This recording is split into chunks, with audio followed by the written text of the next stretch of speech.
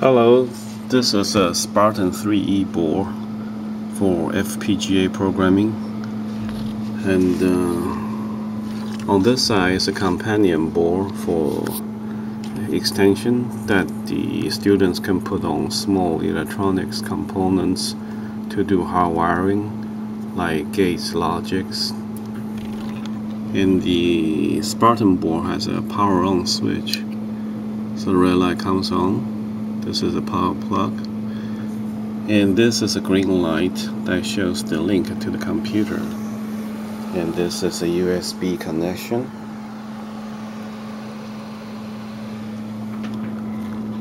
So we're going to start the software.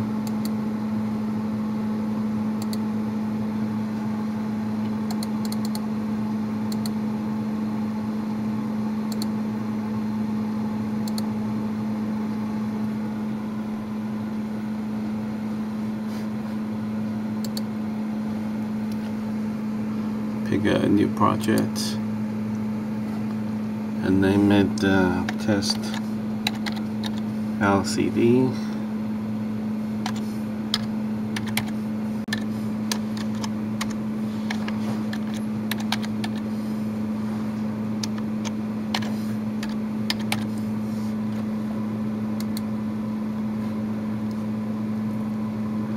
Okay, here you've got to change the family to Spartan-3E, and the device is XC3S500E.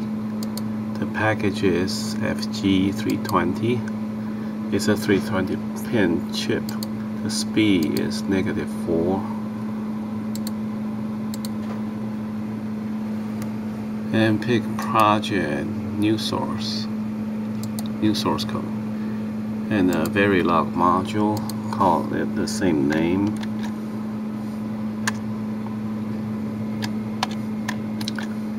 Test LCD.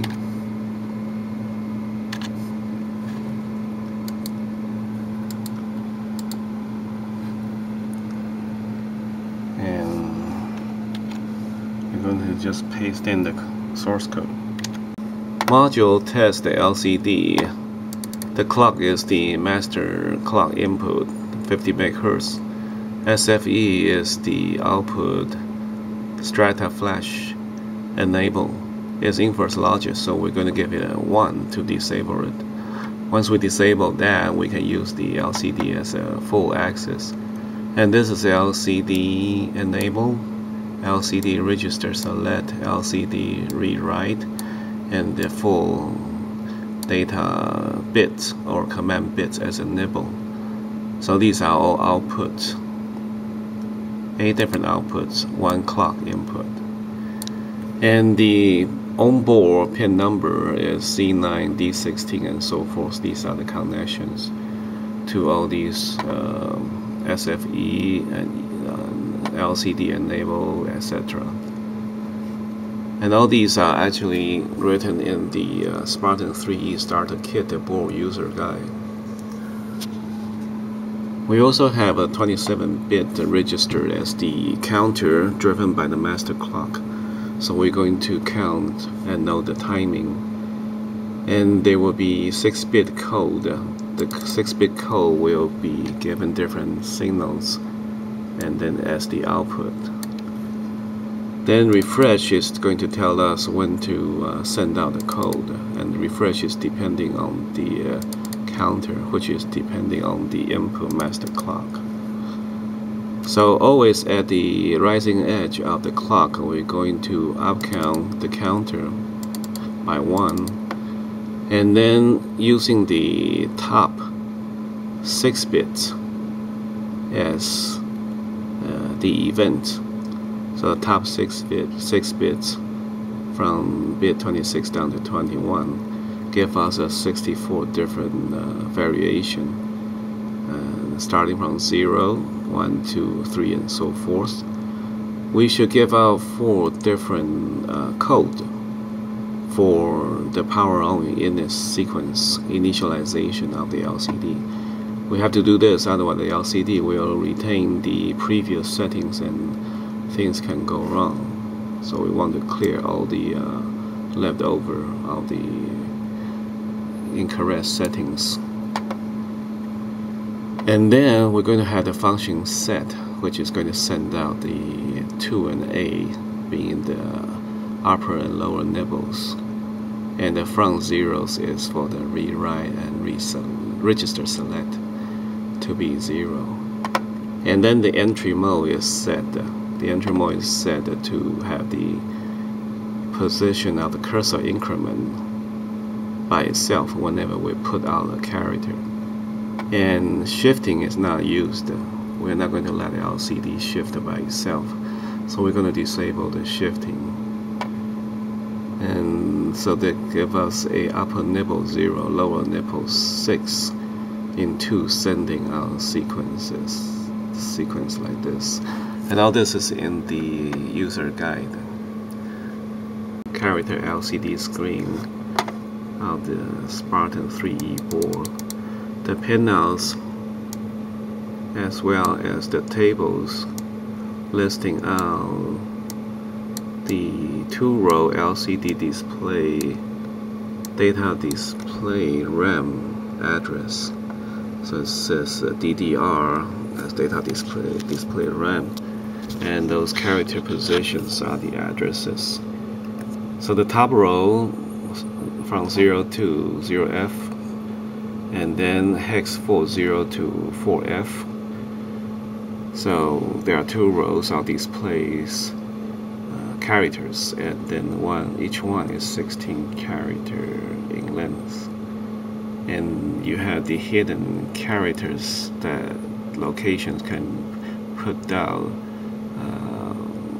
characters codes to be displayed and shifted in later. And then as to the character set is listed out in this table here. Each character is indexed by the column and row. The column index is the upper data nibble, such as the letter A, uppercase letter A. It will be 0100 as the upper data nibble, and the lower one is 0001. So both of these 2 nibbles index into this table.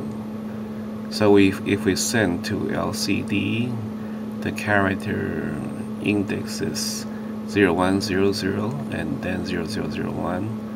The character A image will show up at where the cursor is.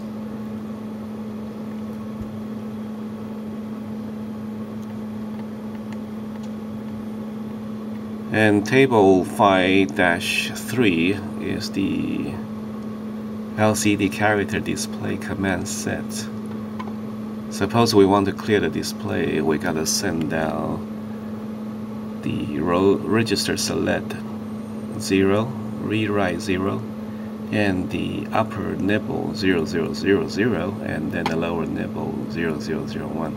The 2 nibbles are to be sent in 2 different sequences, coupled with the RS and RW. So each time we send out is a 6-bit signals, and then another 6-bit signals. And all these are commands to do certain functions with the LCD. Initially, the initialization step of the LCD requires these to be set correctly. Like entry mode set, we can have the IOD bit to increment or decrement the cursor position automatically whenever a character is put out, is sent to the LCD. And the shifting can be enabled or disabled, etc. So all these are explained in the menu very well. The write data to DD-RAM, if we want to send out letter A, which is 0100 followed by 0001.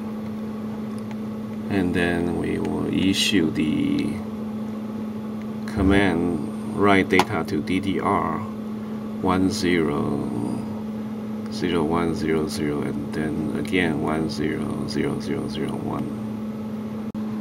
So after all the initial settings are given to the LCD, and then we're going to clear the display and start to hang out the letters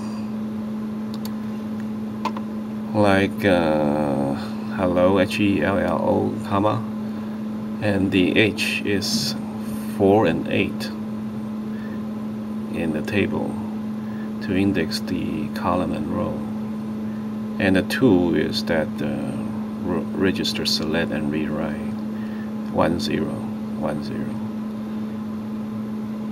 And then we want to change the cursor position, so it's called the set DDR address. If you want to switch it to hex 40, that is the beginning of the second row, we send down the 001 as the initial command ID, and then we have 100 as the 4, and then second time is 00, that's the command ID, and then we have the 0000 as the 0 for the hex 40. So the upper nibble is 4, the lower nibble is 0. And after doing that, we send out the word world, WORLD, exclamation mark. So top 6 bits can give us R38 through 63. That we do nothing, so we send out a really busy signal that's 1 microsecond each to execute. So basically it does nothing. And we do this not all the time upon the rising edge of the master clock. That would be too fast. What we want to do is to have a period. We're going to give the code to the LCD module, and then a period to not to give it to the LCD module. The flip-flop refresh is true, set true when bit 20 of the 27-bit count is set to be 1. And this bit is flipping at the rate about 20 times a second. And so it's 27-bit counter and being up counted at 50 megahertz. So every time that the count is from 0 to 2 meg, this bit is going to become 1. And then another 2 meg count will remain 1 until another 2 bit counts, it comes back to 0. So it's flipping 50 times from 0 to 1, 1 to 0. But it stays to be 0 half of the time and 1 half of the time. So it's basically 1/12.5 of a second that stays on 1, and another 1/12.5 of a second stays to be 0. And this is the time we're going to let refresh to give out to the enable port to the LED LCD enable, coupled with other 6-bit code. And the SFE, which is going to disable the Strata flash memory, is always set 1 for the inverse logic. We save this file, and then we compile by double-clicking the configure target device. So as we will go through synthesize, XST, implement design, generate programming file, and come to configure target device. There it will stop. This window pops up, and OK. And over here we double click this boundary scan and right click to initialize the chain, and that scans the board to find 3 chips and has this yes, and double click on the TestLCD.bit file, and they asked example SPI or BPI prompt, no, and bypass this, and another bypass, and OK this one, and then right click on the, and then on the program, select the program, and you see the first chip becomes green as well. Once you click on that program, this board will load the program.